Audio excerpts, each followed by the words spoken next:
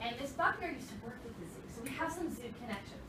So I need your help because the zoo has a dilemma.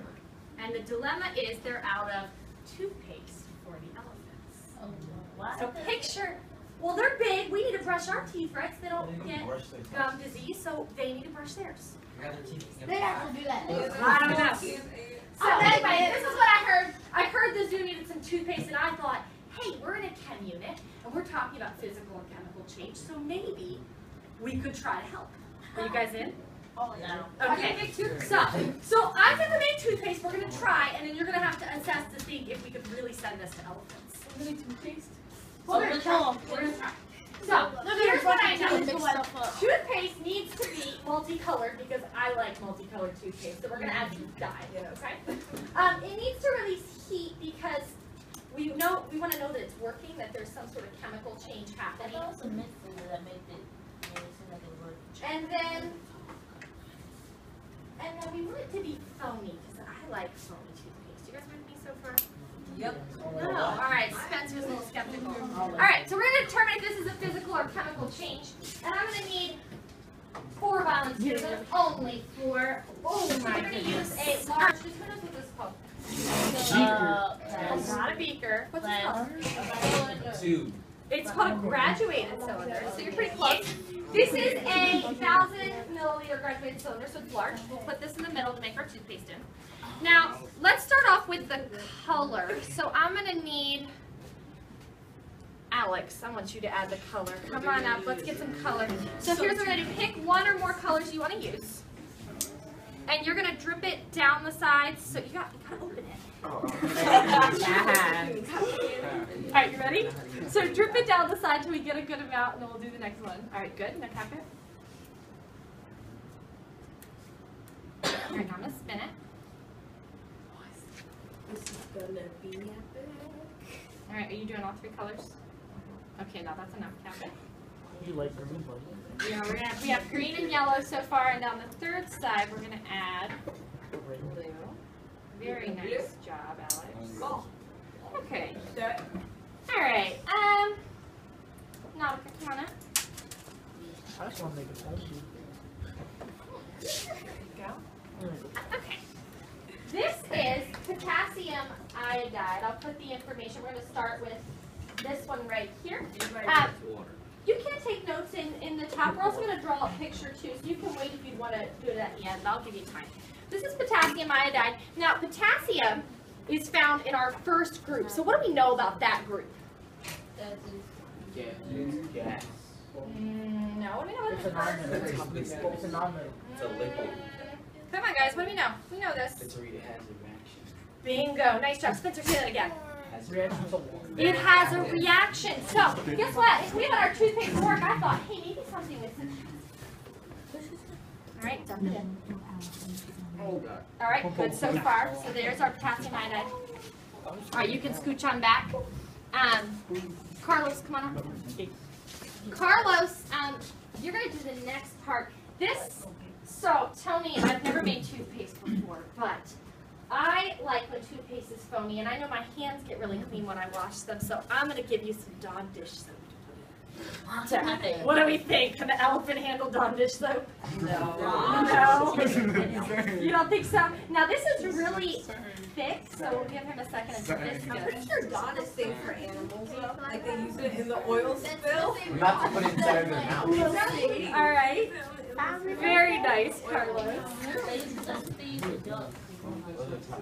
All right. All right, Alex. Oh, sorry, no. You already went. Sorry. Kendall, come on up. All right, Kendall, since you're going to do the last part, and we should see a change, let's put the gloves on to be super safe. Be careful. Now, because this is experimental and we're determining if this is going to be good quality toothpaste, we don't want to touch anything. That's why Kendall's going to wear gloves, and I'm going to wear gloves, and you all are going to stay back nice and far since I didn't put everybody in goggles, okay? And everybody does have gloves. So make sure you stay in your seat. Everyone will be able to see, I promise. How are they coming? Good? Okay. Now, Kendall, you are going to get to put in this. And this is hydrogen peroxide. You all know what that is? Yeah. You put it on your cuts, right? Yeah. But the kind you buy from the store is 3%, so it bubbles a little. This is 30%. So we don't want to get this on our skin. This is actually too strong for our skin. That's why we're wearing gloves. So pour it in. And let's see what happens. Whoa. Bro, my relatives. Toothpick! Alright, so what do we notice right now? There's heat. Okay, so there's some heat. How about color? Do we see nice color? Alright, nice job, Alex. Kendall, since you have gloves on, do you want to touch the side of the cylinder? So we're not going to touch the foam. We're just going to come over and I want you to touch just the plastic part and tell me how it feels. Hot. It's hot. All right, so we produce some heat. Very nice. All right, so here's my question for you guys. Is this a physical change or a chemical change that we just saw? Chemical. Chemical. Do you think, in all honesty, we could give this to elephants? No. No. Why not? Why try? Okay, so maybe we need to work on our toothpaste, but it is pretty cool. All right, so let's go back to our seats. Let's talk about why. Before I give you a chance to share as a class, I want you to take a minute and think critically. Last class we talked all about physical and chemical changes. I want you to draw what you saw happen. I want you to think about, why was this a chemical change? You said it was a chemical change. Well, what's our evidence? I want you to think about it for a minute. Start to record and then we'll talk. I'm going to give you a minute on your own to think. Why was this a chemical change? How do we know?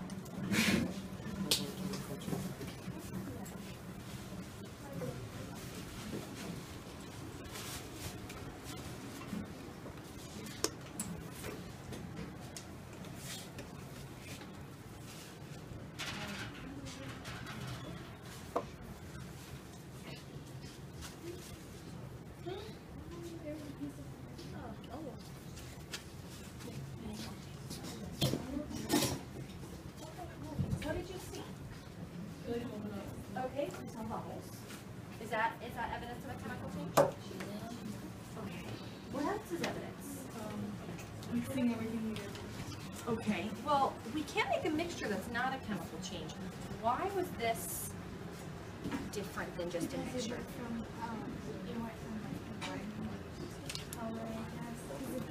Going to separate things too. Last time we talked about this, you said 6 reasons or ways we know it's a chemical change. You said we had the bubble color, heat, texture, Texture's physical. or the. And then you said it was a heat. Did we see the production of a new substance? Is that what Okay.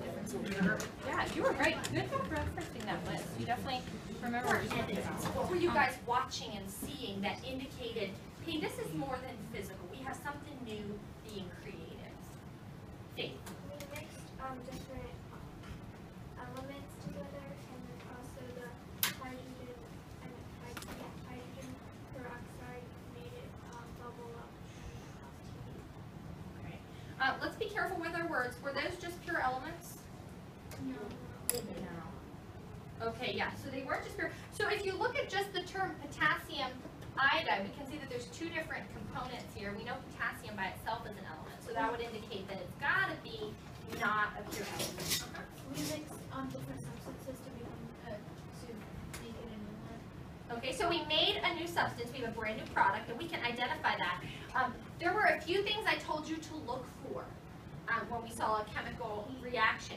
Heat. We talked about the change in temperature, whether it's getting hotter or colder. Did we see heat? Yes. Did we feel heat? No. Kendall, did you feel heat? Yes. Yes, so she's our evidence. She felt heat. What else? There's a big one. We did see new color, but we put food coloring in, so that's not necessarily a big indicator. There's something huge. What did we see happen? Maya. The foam and the bubbles. Hey, bubbles and foam. The production of bubbles and foam happened because there was a gas being produced, and we put soap in there, and the combination let us see that foam come out. Did we start with foam? No, we started with some clear substances, and then we added the blue soap, and is that what we have now? Yep. No, nothing like that at all. So we can use our evidence of foam and the bubbles and the heat right? And just looking at it, we can just observe the appearance change, right? So, do you all remember last class? We did 2 labs. We did the marshmallow lab and the penny lab. And you did a really nice job. So when I was reading through your notes right at the end of class, you all did a really nice job explaining physical and chemical change.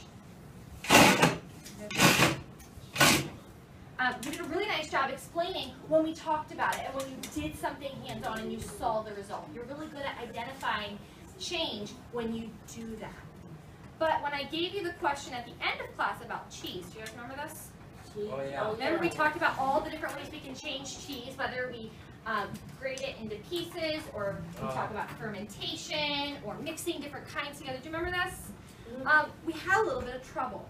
And yeah, a lot of you, I think, had a few misconceptions I really want to work with you to clarify. So what I've prepared is something that is set up for you based on how you did at the end. Because I want to make sure that you understand maybe any mistake or confusion. And if you have it, I don't want to re-explain to you because you already got it right. So I'm going to have you work on something else that's a little bit more challenging. Okay? So here's what's going to happen. If you figured out that last analysis question, your explanation looked really good, and I feel confident that you understood it, I'm going to let you do a few more examples. You're going to work. You guys can pair or trio. I'll let you sit. I'll tell you your names. You're going to sit down this end of the room. And I want you to work on some examples as a team without my help. You're going to get a bag of cards. There's 3 different colors. There's blue, green, and white. So you'll work through each set. There's 6 cards in each set. And you're going to have to sort them by physical and chemical change. And then you're going to, after you've done all 3 sets and you've got them laid out at something, I'm going to circle and be checking them and talking to you about them. And then you're going to record this information on your paper. I'm going to pass you a new paper in just a minute. And then if you have extra time, if I'm still working with the other team, I'm going to ask that you guys brainstorm your own examples, things that you can think of, and then you can quiz and discuss with each other. Okay, so this is just more practice. If you had a little bit of trouble with this, I want to see if we can clear up where you got confused. And so I'm going to have you guys sit down this end of the room, and I've got you paired or grouped with people who selected the same incorrect answer as you. And then I've got some instructions that kind of walk you through how to think about each of the questions or each of the multiple choice options. And I'm going to help you figure out what each option, A, B, C, or D, was showing. Was it a physical change, a chemical change, and how do we know? Okay, do you guys have any questions about what you're going to be doing? No. Okay, so we're going to have to listen closely because I have a few of you that are going to go different places. Start with the one you got wrong. That's why I paired you with those people. Take a look at that particular answer and figure out why it wasn't a chemical change. From there, read yourself through. And then I want to talk with you about why your answer was incorrect and what the correct answer should be. Okay? So why did you get it wrong and what should the right answer be? And I'm going to give each of you these papers so you can help you through this process. All right, guys. So I'm going to start with Water melting on water. I think that's physical. It's the physical over here. Melting. I think we do the green. For you to do, if you have all 3 sets sorted, is take a peek at a couple of the other groups and see if they sorted them the same way. If they didn't sort them the same way, you guys need to talk to each other and figure out who's on the same. Okay? So if yours are laid out, take a look. Maybe you guys can swap and look at each other's, or you guys can swap and look at each other's. So what did you figure out? Which answer did you select for your analysis question? Why is that not a chemical change? Let's make sure we understand, or you understand where you got stuck the other day. We're only changing the size of the cheese, but not like mixing it with anything or creating a new substance.